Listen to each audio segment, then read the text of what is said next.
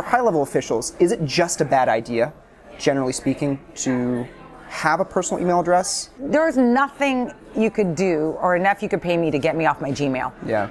I mean, it's just hard. And so maybe instead of thinking, thinking, well, stay off of it, maybe we have to adapt our rules, including our rules of classified information, adapt our rules under the assumption that people's networks are all combined, right? I mean, when I was in government between 95 and 2000, literally, the only way you could read secure classified documents was you went into a SCIF and there was a computer. Right. I mean, the idea that you can read them on your encrypted handout is like crazy. That's a little crazy.